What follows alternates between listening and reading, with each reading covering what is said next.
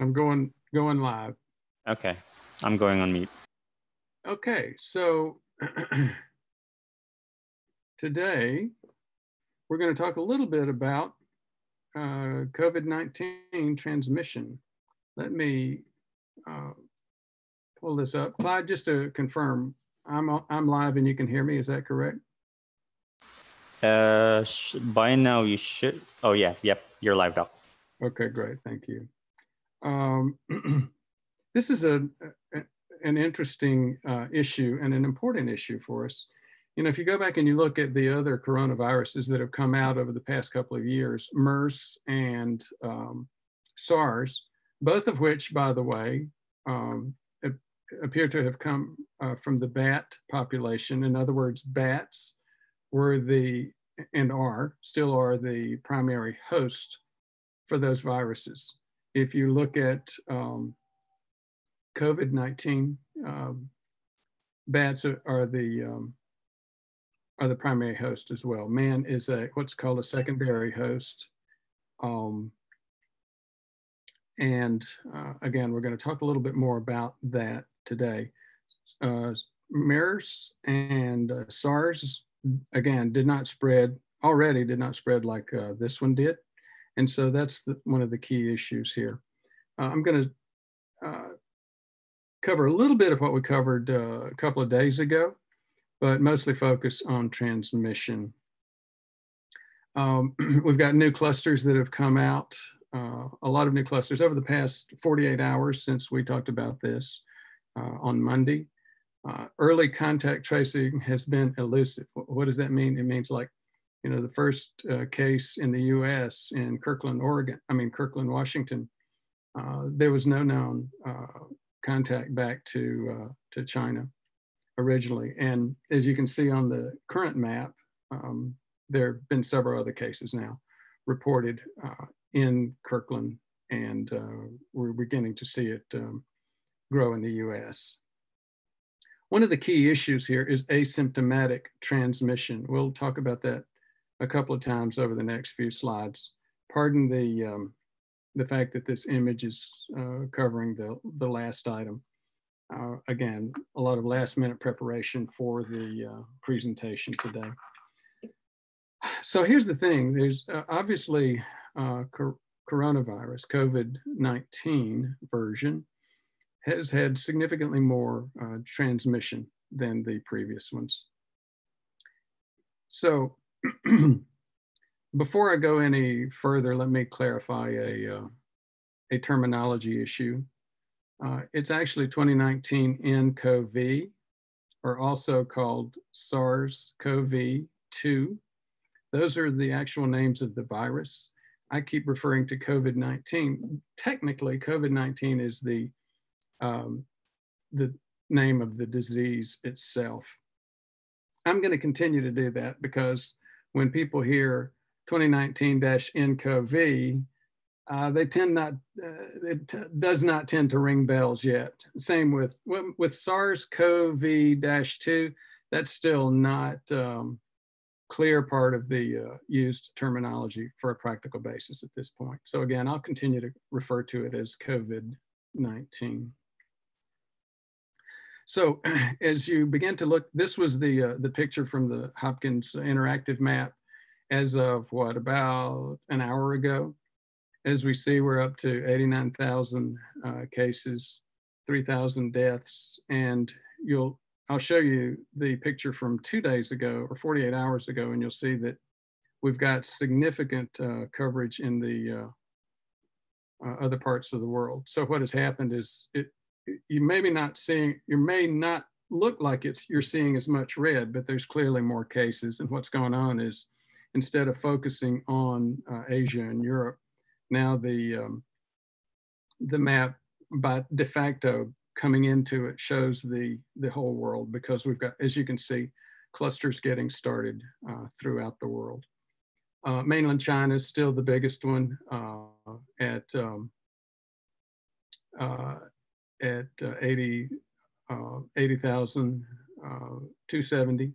The total number of cases, by the way, has gone up from what, 89,000 to 94,000. The total deaths has gone up to, or from 3,048 to 3,214. So again, continued growth. And I think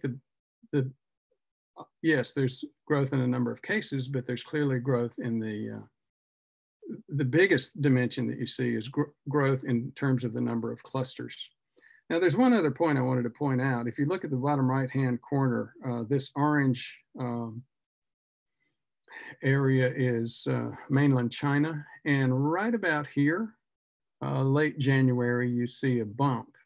And that was unless I'm mistaken, that's when they changed their diagnostic technique, I believe, and somebody fact checked me on that. I believe that's when they started going with a chest CT to make the diagnosis. So communication and spread of the disease, that's the major topic I was going to talk about today. Again, a quote from the CDC site: spread is thought to occur mostly from person to person via respiratory droplets among close contacts. Close contact can occur while caring for a patient, including being within approximately 6 feet or 2 meters of a patient for a prolonged period, and having direct contact with infectious secretions, sputum, serum, blood, respiratory droplets. Now, I got some of the anytime you get on YouTube, you got to be ready to get a lot of hater comments. And I got a lot of, it looked like the majority of my hater comments had to do with two things. Number one, referring to the CDC. So evidently there's some CDC haters out there. And number two, my comments about reliance on the N95 mask as opposed to the hand washing.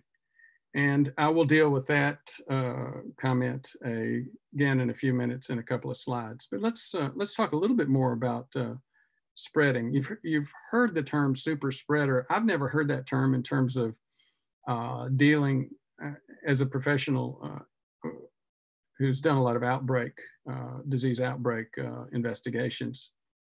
We'll talk about what that is in just a second. But first, let's talk about the new case index. So every time, first of all, let's define the term generation. Every time you go, one person infects another, the first person was in the previous generation, the second infection is in the new generation. A term often called a transmission index is how many new cases on average will a case infect. With this one, this is relatively high. It's 2.6 compared to much, much lower numbers, obviously, with Ebola by the time we started getting control of it, MARS, SARS, all of those, by the time we started getting control of them, dropped way below 1. And if it drops below 1, the epidemic is going to, by definition, just mathematically and logically decline.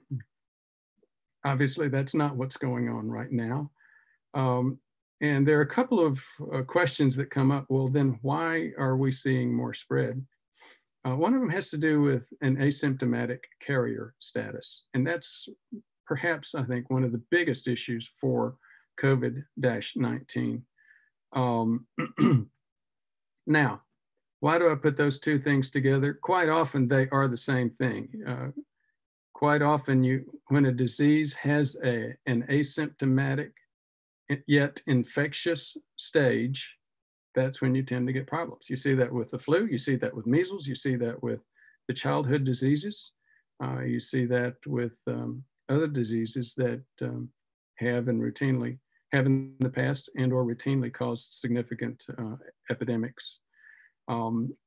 If you're a virus or a disease, you're far better off not causing a lot of symptoms, but yet being infectious. In other words, the ability to spread. The classic example, which most people have heard of, especially most baby boomers, was Typhoid Mary. Again, somebody fact checked me on that, but I believe Typhoid Mary was a lady named Mary who was a household worker, a domestic worker, and I believe it was in New York at about the time that the cause for typhoid was being discovered. She ended up infecting several members of more than one family as she went from family to family. She had Salmonella typhi infection. Salmonella typhi is the name of the bug that causes typhoid. And although she was not having symptoms or problems with the disease, she was clearly spreading it. Now, there's another question, and it's very interesting, and that is, are cases reinfecting? Now, the bottom line is, I don't think so, but it's so weird. I saw this yesterday in a couple of videos that I was watching. The video actually appeared to be labeled on the iPhone as a WHO video. As I went back and investigated further, it was actually a, is a Chinese government supported thing, CGTN, Chinese Government Television Network or something like that. And they were talking about people that had had infections, had been, had full disease, were fully quarantined, and then came back and had gotten reinfected. That struck me as weird, not because it doesn't happen. It's not very common. Most diseases, especially most viral diseases, do not, once you mount an effective immune response, you're immune to that virus for the future. That's not always the case, and that would be a big issue. One of the reasons I'm focusing on that as we're talking about transmission is that would become a significant issue for us humans in terms of trying to deal with this pandemic. So I saw that in more than one video, more than one were labeled WHO, and then, but again, as I went back and dug deeper, I've never seen this kind of mislabeling. I don't know what's going on.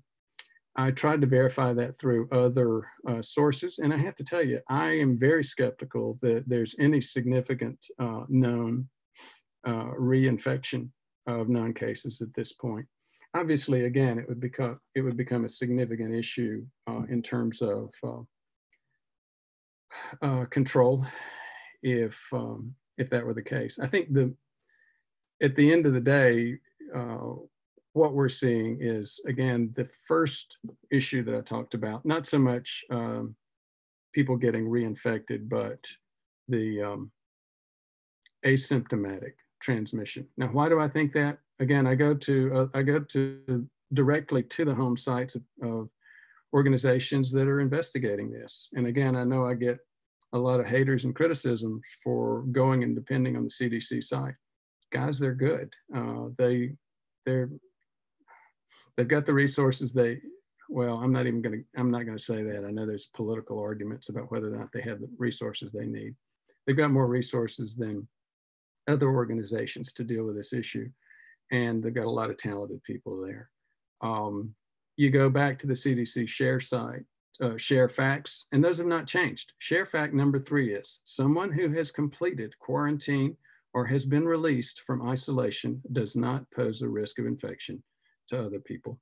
So until and unless I see significant evidence otherwise, that's where I personally, my opinion is going. So as I said, get a lot of haters for referring people back to the CDC home site.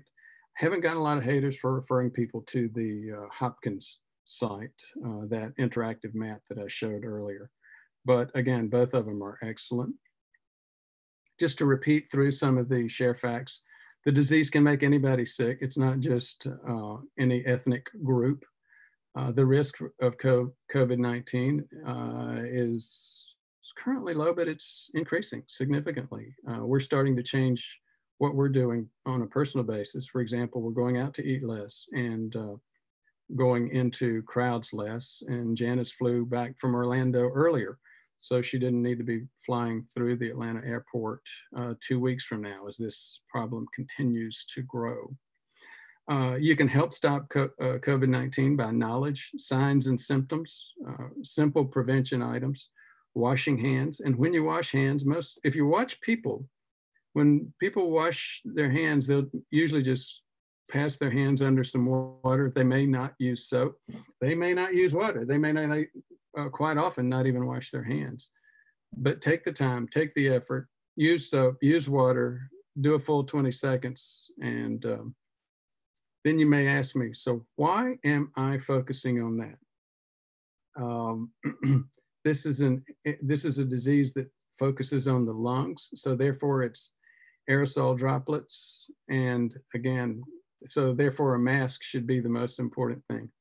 That's the other thing I got a lot of criticism about. Even for aerosol type of transmission, the major transmission for these things tends to occur when stuff gets aerosoled or it gets on people's hands and you touch surfaces. So again, focus on that point.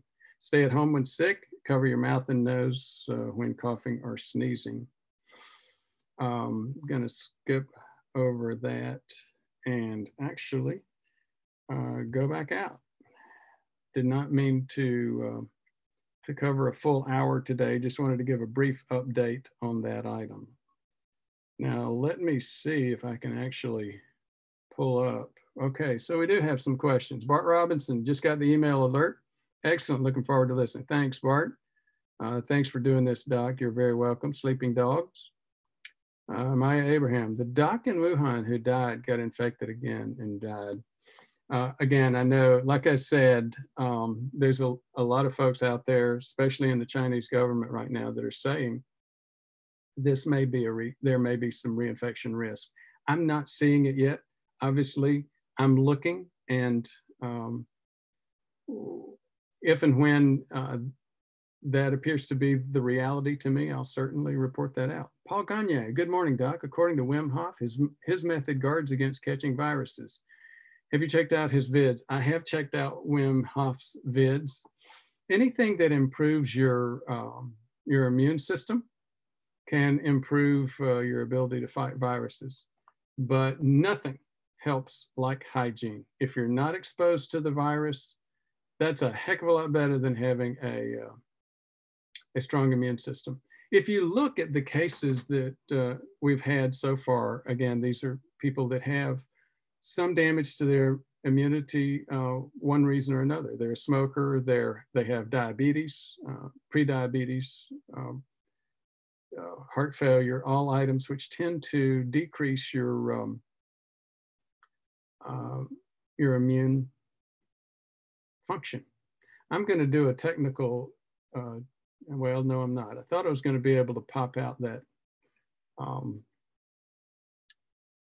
the comment section, but that didn't work. Farak Farr, Dr. B, I live in Iran and people are falling left and right. In here, the mortality rate is about 20 to 30%. I haven't left the house for 10 days. Can vitamin D have an effect? Well, vitamin D does appear to help in terms of several items, especially in terms of prediabetes. So yes, I think that vitamin D clearly helps. The question is, would it help for COVID-19? Significantly, I think the major thing is continuing to do the hygiene stuff that you're doing, staying isolated, keeping yourself from exposure to the virus. Louis Tresco, thank you, Tony. I need so much help with, well, dear Farak from Maya Abraham, are the young and fit dying or only others with other medical issues, the old? So as most of us know, the major focus on this disease, some of the flu diseases, for example, have hit young people as well as old. Most of them hit older folks. And so far, this one has not hit young people, not hit infants. It's clearly not hit young adults so much unless they have immune problems.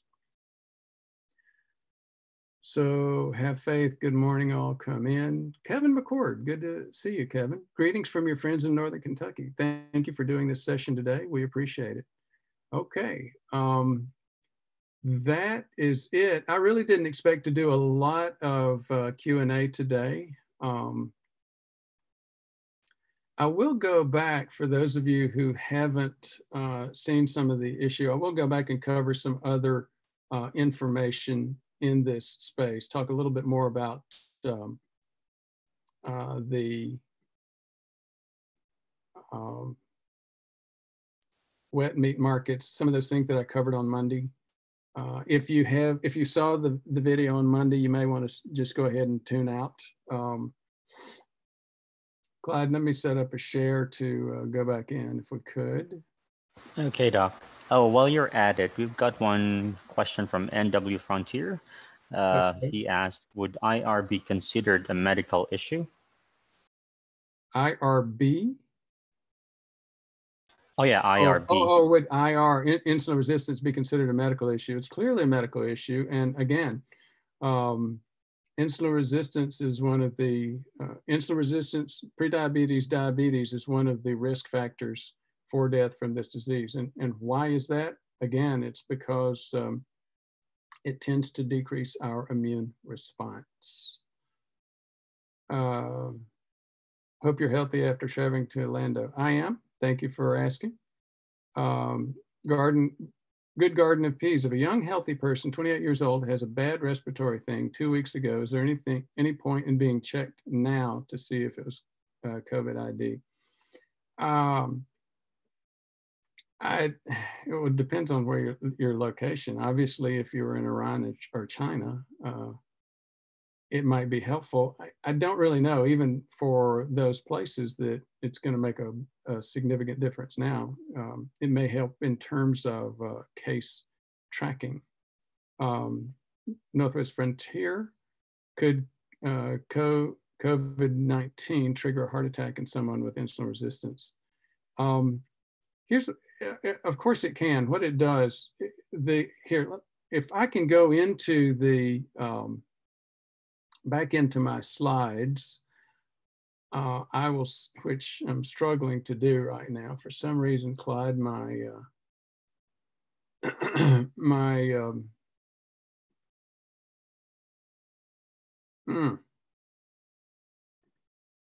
my share is not coming up. Wonder why that's. If I could get that share up, I would show you how COVID covers the, here we go. I think maybe this will, here we go. So part of the question was, how do you cover, or can it cause a heart attack in somebody with insulin resistance? I'm gonna go back in and bring up some slides which show a little bit about what COVID does. Great. Let me go in. So if you look at the lungs are, these are alveoli. They are the tiny sacs of air where you get transmission of oxygen from the air to veins. This blue line is veins, and the red line is turning back into oxygenated blood. Now, here's what happens with SARS, happens with COVID-19, happens with any of the adult respiratory distress syndromes. You get inflammation. You remember we talked about inflammation a few times. Inflammation is where your body is attacking something and you're getting friendly fire. So you're getting inflammation where the body is attacking the virus. It's creating a lot of fluid impact. Fluid starts to come around these alveoli, and that fluid pressure starts to push in on them. That is what creates the problem which can cause death with COVID-19. Now, they've done some things to figure out how to deal with people with acute respiratory distress syndrome, which this is, and which again is the usual final common pathway for death with COVID-19. They've found out that, look, we intubate the patient, we begin to force air into the alveoli, and that helps. They still realized and learned a few other things too. They learned if we force the entire breathing or tidal volume, that tended to cause shear stress in here. So they decreased the tidal volume. They also found out that humans tend to fight it if we're not getting enough breath or tidal volume. So they need to actually paralyze the patient to slow them down so they don't fight that ventilation effort. The other thing they found is if they, instead of lying on your back, they turn the patient over on their stomach. That had a huge improvement in survival rates. So then you go from death rates in the 40%, 50%, down to 30% with those first two items, and then even down to 16% with the second. So why go into that? Again, the question is, if I have insulin resistance. So as you see, insulin resistance is an area where we get decreased ability to fight viruses, any of the immune activities. And so then you get increased fluid while your body is trying to fight off this virus. Let me go back out and deal with a couple of other things.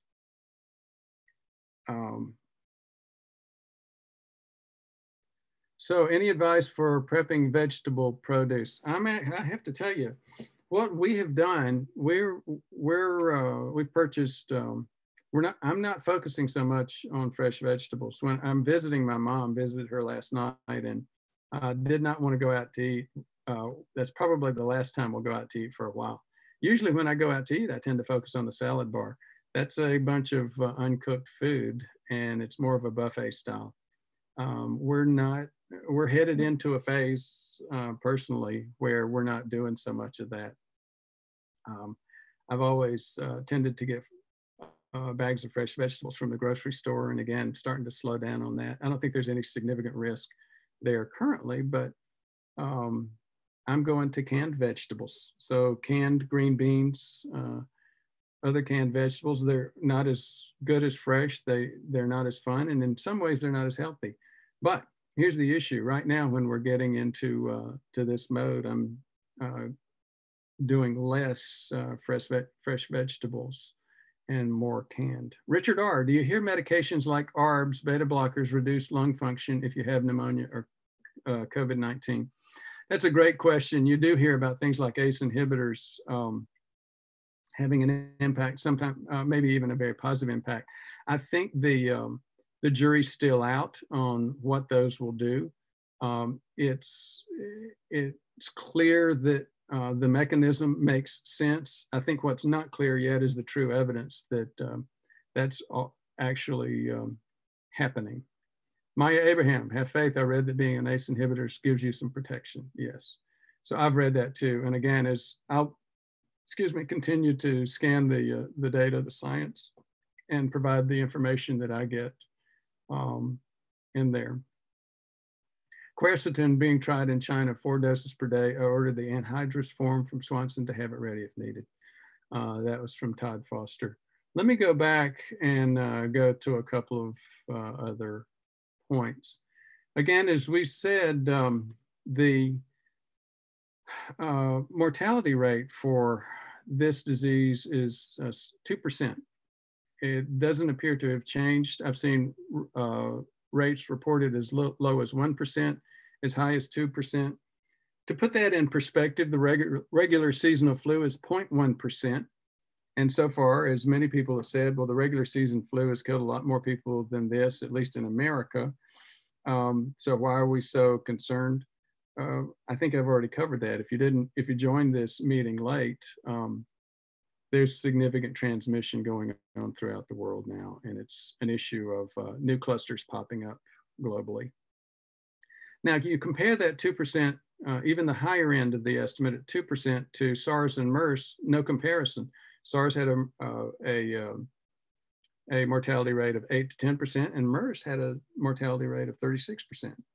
Just a reminder, in case you're just recently dialing in, all three of these viruses, COVID, SARS, MERS, are coronaviruses. All three of them are originally, the main host is the bat. The humans are what we call, oh gosh, I'm having a senior moment. Humans are not the usual host, and there's a term for that, and I'm blanking on it. Maybe somebody can fact check and help me with it. Now, these caused a few hundred, a couple of thousand deaths. Regular flu with a much lower mortality rate has caused a lot more deaths. And again, it's because of the spread. Spanish flu was the same thing. By the way, those of you who have an interest in Spanish flu or some of the historical perspective, Spanish flu probably, there's a good case to be made that the Spanish flu was not Spanish. It was US, it was American, and maybe came from a farm in Midland America. So death rates, a few thousand per year here with regular flu, less than 1,000, a few hundred for SARS and MERS with much higher mortality rates. Spanish flu, 50 million.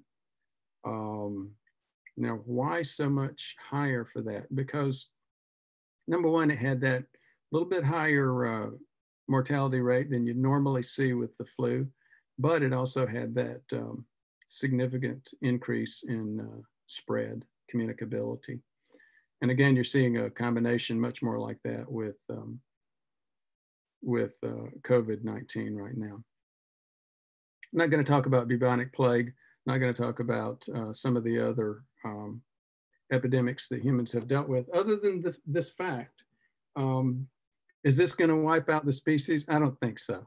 We've had plenty of tougher cases that come through, like bubonic plague, HIV. Again, one of the major concerns with HIV is that you have such a prolonged asymptomatic carrier status. As we saw, typhoid, one of the major reasons for spread with typhoid was like typhoid Mary, again, at that prolonged asymptomatic carrier status. With bubonic plague in the beginning, it wiped out, in some places, over half the population. And part of the reason was we did not understand how it was transmitted. When we found out that it was transmitted by fleas from a disease that was endemic in rats. Endemic means that that was the primary host. Humans were just getting the disease when they were bitten by fleas that had also bitten the rats. With each one of these, once we start finding out what the cause is, we start making changes in how we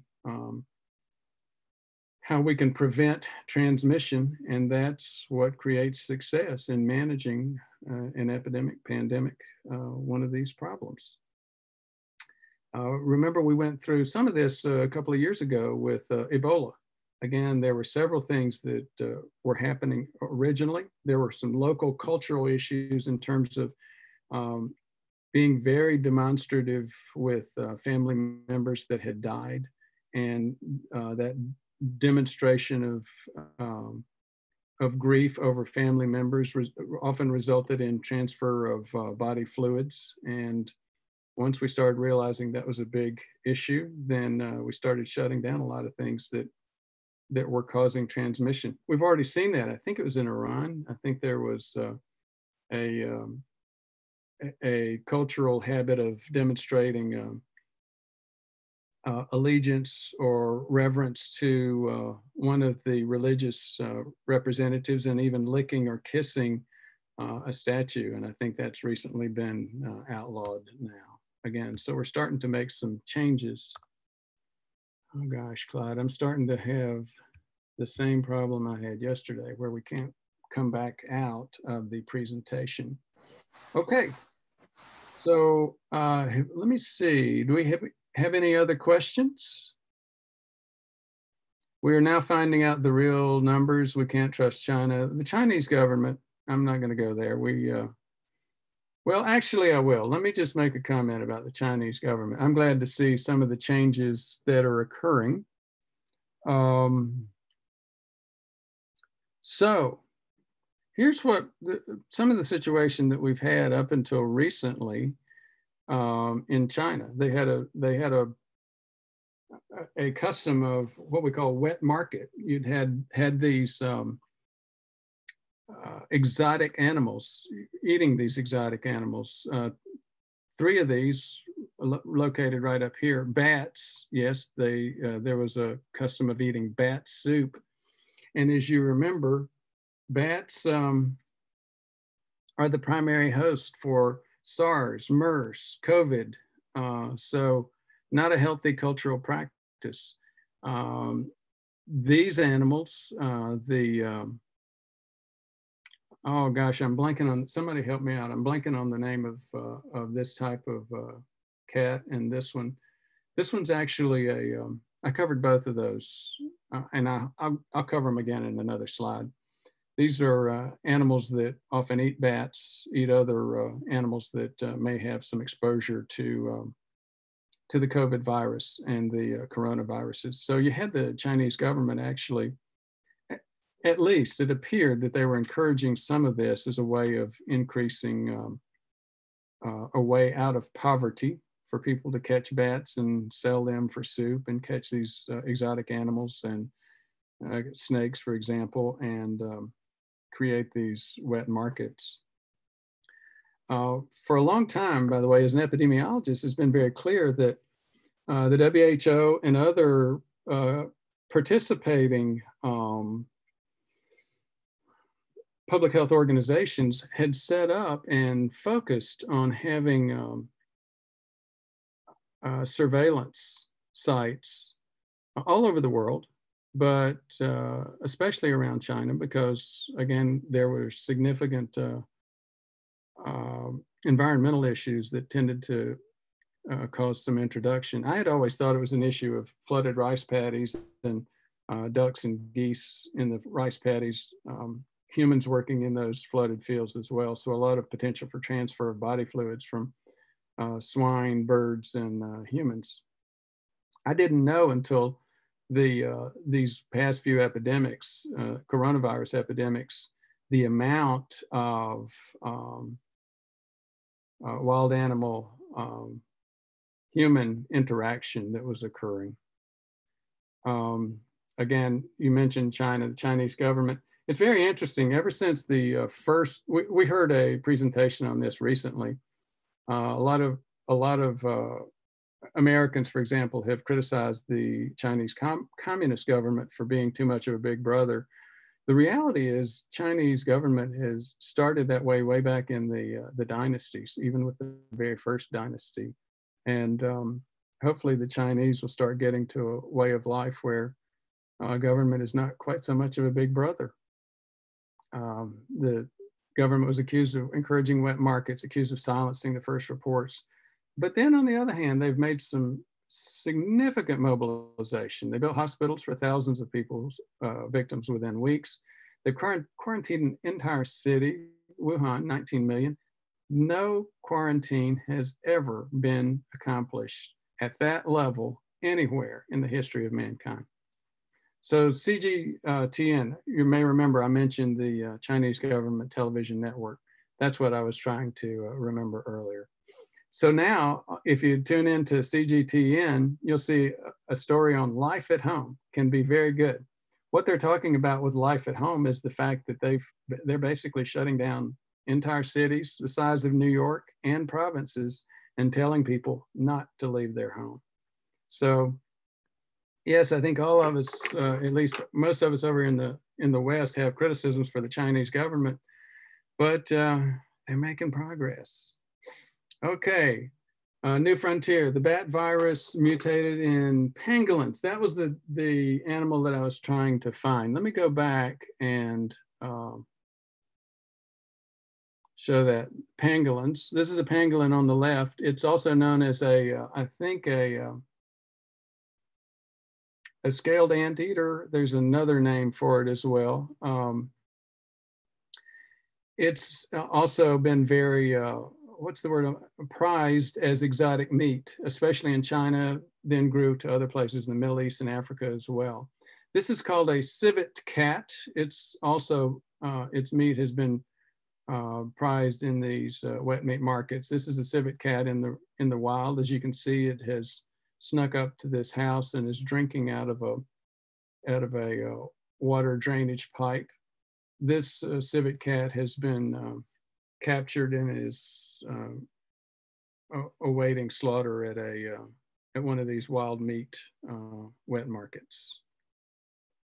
So Maya Abraham, I was reading insurance won't pay $3,000 US for tests and another $4,000 US for quarantine. So just stay at home. Well, again, this is like heart attack and stroke. The best thing is to not get the problem in the first place. To start having to figure out testing and treatment after the fact is not a great thing. And Christine Buckingham says pangolins are endangered. I hope this has been helpful. I'm going to go ahead and close out. Thank you again for your interest